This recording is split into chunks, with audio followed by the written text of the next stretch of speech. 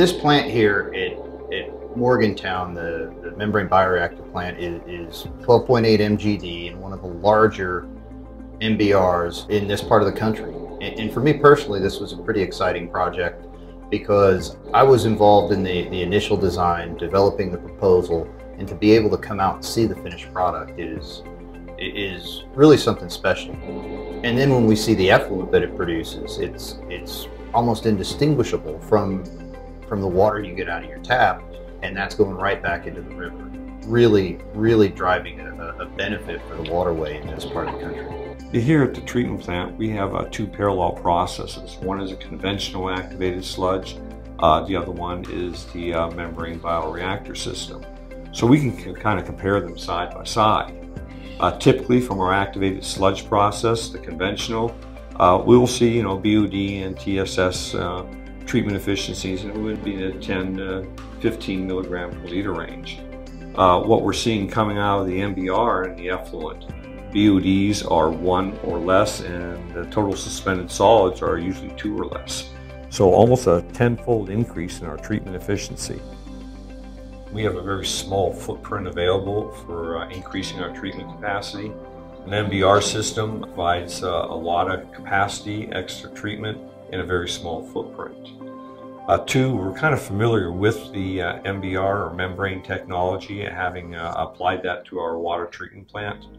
The application of that to an MBR process with membranes on the back end as filtration seemed a very viable type of process. We knew that the MBR system would give us a lot of treatment capacity, again in a very small, short footprint amount of area that we had to build in. And we know that the effluent quality that comes from an MBR system was extremely good.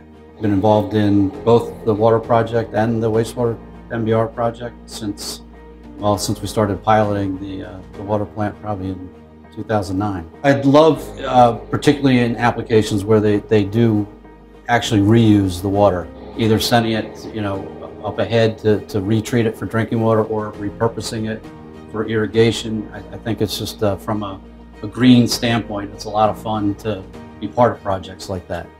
The MemPulse MBR does a great job for our customers due to its compact nature. It's very adaptable, very flexible. Each membrane module gets its own MemPulse device, so that membrane module has a dedicated aeration resource to drive optimal process performance. The ability to keep the membranes in the tank, not to have to do any adjustments to the slack of the membrane itself, goes a long way in saving our customers operational costs over the long term. We've actually got a submission in with the DEP to bypass our ultraviolet disinfection system with the membrane effluent. This will save us a lot of money in electrical costs. It really wasn't as hard to learn as what we thought, and once we started catching it, it's really pretty easy to run. Working with Memcor has been a pleasure, and we've been pleased with their service and support. Even when we've had small problems, they've always been available to us to help us get through it. And that's a real benefit to us. It's nice to know that even at 2 o'clock in the morning, if I got a valve stuck, I can get a hold of somebody and they can say, hey, you just need to flip this switch here.